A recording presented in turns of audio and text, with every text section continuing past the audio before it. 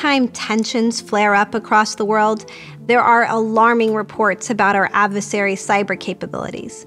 For example, as Iran and the US increasingly spar in the Middle East with drone strikes and missile salvos, the threat of cyber attacks tipping the crisis into full-on war is an ongoing concern.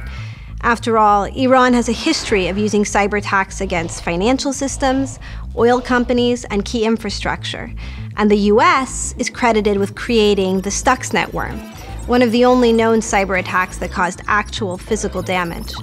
It caused Iranian centrifuges to spin out of control, temporarily halting Iranian nuclear enrichment. Iran and the United States have engaged in cyber attacks against one another in the past, and will continue to do so in the future. But does that mean that cyber attacks will escalate into a conventional war?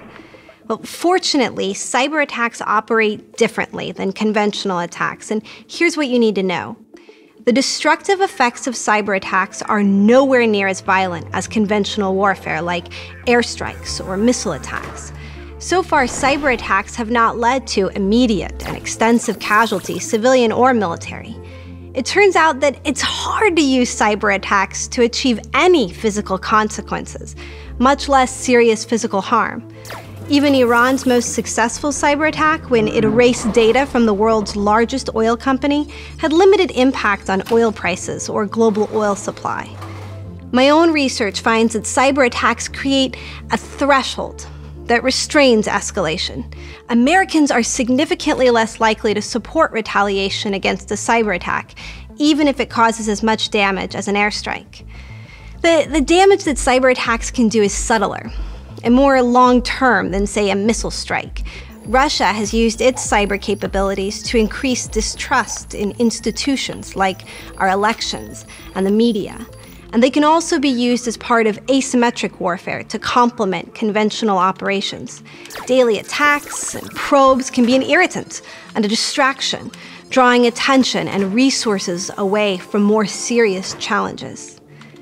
The question is, how should the United States deal with the threat of cyber attack? Well, deterrence is unlikely to work for all but the most significant cyber attacks. Cyber operations themselves can't really deter other attacks, whether in cyberspace or other more conventional domains of warfare. Why is this? For deterrence to work, there have to be clearly communicated consequences. But virtual attacks often aren't tangible or permanent, and since they are covert, they're less likely to deter, precisely because they are unknown. The good news is that the United States is finding better methods to deal with long-term cyber threats.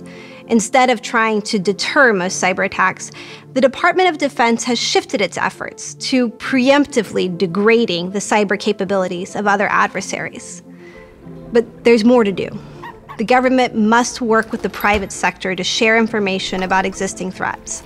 And due to the nature of cyber attacks, the public must be better educated when they are exposed to foreign influence. Cyber attacks are not likely to have devastating short-term consequences, but they can gradually erode the foundations of social, political, and economic stability over time. Tackling this challenge will require the U.S. to harness all of its power across the federal government, the private sector, and its citizens.